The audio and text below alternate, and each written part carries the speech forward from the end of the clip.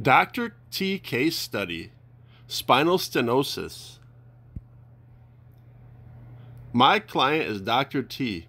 He's an 83-year-old pathologist with a diagnosis of spinal stenosis, spinal fusion, and laminectomy of C3 to C7.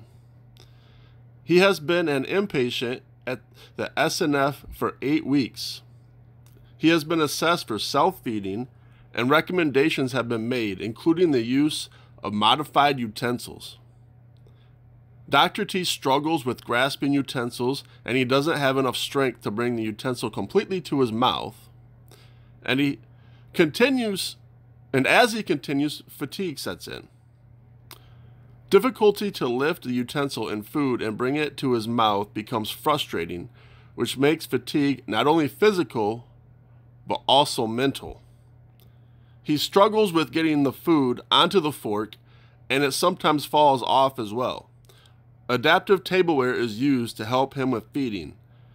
Utensils with wider handles make them easier to grasp, and he can stabilize his hand better without having to make any adjustments to his grasp while lifting and placing food into his mouth because of the curve at the end of the utensil. Feeding.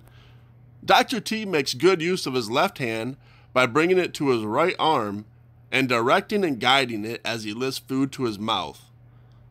Fatigue could lead him to not being able to eat the entire meal without having to take a break in between. Spinal stenosis is a condition where spaces in the spinal column narrow, which leads to the compression of the spinal cord. This is a gradual progression that can happen anywhere along the spine. Other names for spinal stenosis include cytoclaudication, central spinal stenosis, and foraminal spinal stenosis. If the narrowing is minimal, there will be no symptoms that take place. However, if too much narrowing, it could compress the nerves and cause problems. The symptoms of spinal stenosis usually progress over time as the nerves become more compressed.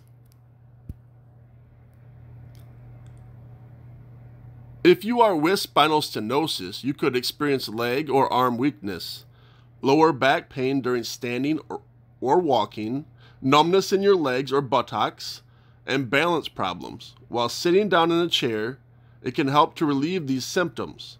Unfortunately, these symptoms could return while standing or walking. Aging. Aging is the most common cause of spinal stenosis. As you age, the tissues in your spine could begin to thicken and bones could grow larger, which would lead to the nerves being compressed. There are certain health conditions that could contribute to spinal stenosis: osteoarthritis, rheumatoid arthritis, scoliosis, achondroplasia, Paget's disease of the bone, ossification of the posterior longitudinal ligament, ankylosing, spondylitis, spinal injuries, and spinal tumors are all conditions that can contribute to spinal stenosis. Treatment. The treatment options for spinal stenosis could include medication prescribed by a doctor, cortisone injections into your spinal column that could reduce swelling, and non-steroidal anti-inflammatory drugs may help to ease pain. Physical therapy could be recommended to help strengthen and stretch your muscles. With severe pain or weakness, surgery may be recommended. It may also be recommended if the condition is affecting the ability to walk, control, or the bowel or bladder, or to do other routine activities. Treatment continued. There are several types of surgery used to treat spinal stenosis, including laminectomy, foraminotomy, and spinal fusion. Other ways to cope with spinal stenosis would be home remedies, or complementary therapies such as heat therapy, cold therapy, stretching and strengthening exercises, acupuncture, and massage. The long-term outlook for people with spinal stenosis is good in the way that many people with it lead full and active lives.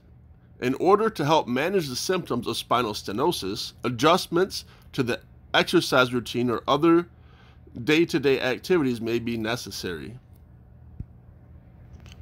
Comorbidities. Spinal stenosis is one of the most commonly diagnosed pathologies of the lumbar spine and the leading indication for spine surgery among adults aged 65 years and older. Despite this, the burden of lumbar spinal stenosis by itself and in combination with common comorbidities on health-related quality of life is not known, as are comorbidities specifically related to this chronic condition. To estimate the illness burden of LSS on HRQL, adjusting for the effects of specific comorbidities, age, and gender, and investigate whether specific comorbidities are related to the condition. Diagnosed LSS is related to a very large amount of burden of illness that is compounded by relative comorbidities with implications for clinical care, healthcare policy decisions, and research.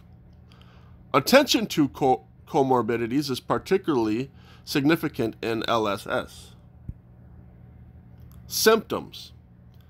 Although a portion of people may not experience symptoms, those that do could have pain, numbness, muscle weakness, and tingling in the neck and or back.